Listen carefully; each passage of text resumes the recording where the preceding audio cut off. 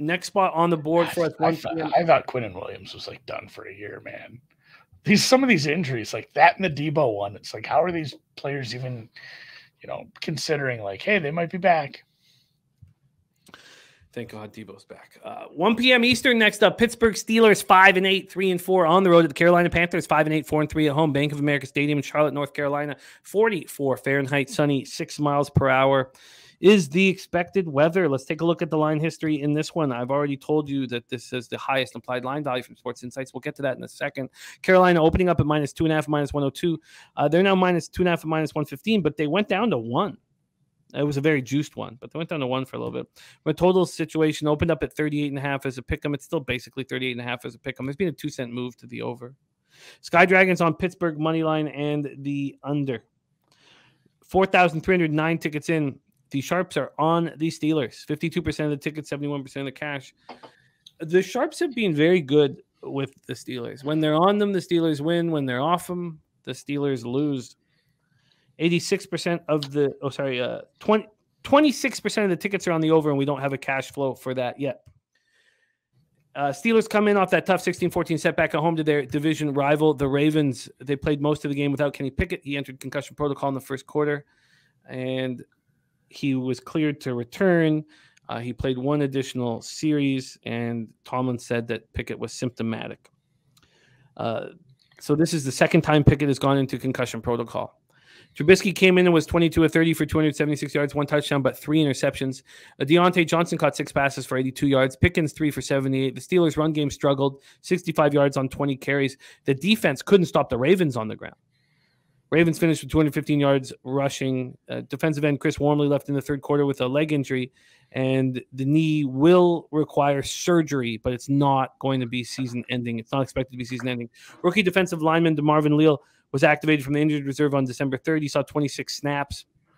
And then they have Larry Ogunjobi on the depth chart as well. The healthy defensive linemen behind Montravius Adams and defensive end Cam Hayward are Tyson Alaulu and Isaiah Loudermilk. Panthers are somehow in the thick of the NFC South playoff race. They come in off a 30-24 win at Seattle. They won for the third time in 4 games, went away from Charlotte for the first time since week 10 of last season. They pulled even with Atlanta, 1 game of division leading Tampa. And Darnold, 14-24 for 120 yards and a touchdown, ran 44 times for 30 yards. Laviska Shenault led the way with 4 catches for 31 yards, but Carolina just ran straight into Seattle's defensive front, and everything worked. Everything. Power, outside and inside zone read, fly sweeps, quarterback runs. Every single thing worked. Seattle could do nothing to stop it. The Panthers ran for 223 yards. Chuba Hubbard ran 14 times for 74 yards and a touchdown, caught 3 for 25. Deonta Foreman ran 21 times for 74 yards. They completely shut down the Seahawks run game. Dared Geno Smith to beat them. Finished with 3 sacks, 5 quarterback hits. Horn and Henderson had interceptions. And now, if they keep winning, they'll win the division. They played without their safety, Xavier Woods, due to a knee injury. He suffered the injury in week 12. And he's still recovering. He was limited in practice on Friday. Still needs more time to heal. In his absence, Justin Burris is the next man up. Take it away for us here. Do you agree with the Sharps on the Steelers? Are you surprised by that? And how are you betting this one, Andy? Take it away, Steelers, Panthers. No, it feels like there's been strong opinions in the market about the Steelers, especially for the last, 8 weeks. It feels like there's always been some strong takes, especially early in the week. I like this under quite a bit. This Carolina defense is low-key good right now. It's been a team that's been able to run the ball too. I think that's probably what you're going to want to do.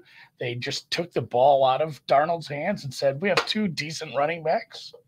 We're going to move the ball. The Steelers obviously didn't do so well against the run last week.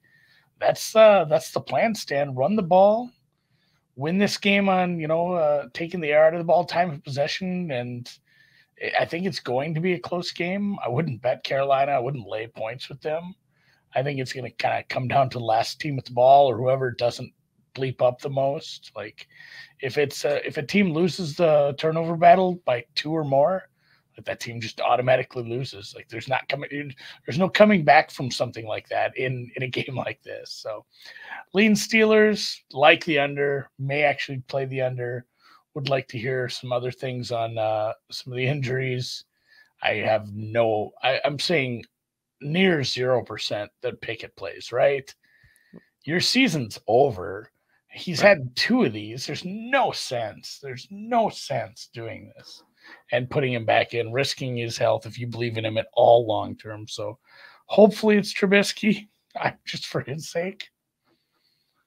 Does Trubisky concern you with the under, with his propensity for interceptions and possibility? He's been better when he's actually started games a little, but I mean, he was just coming in mid-game. It looked bad. So I think it's more of if I'm building a game plan and I'm the Pittsburgh Steelers coach, if I'm Mike Tomlin, I'm working on a game plan that keeps that from happening by not letting him throw into risky situations, which again helps the under. So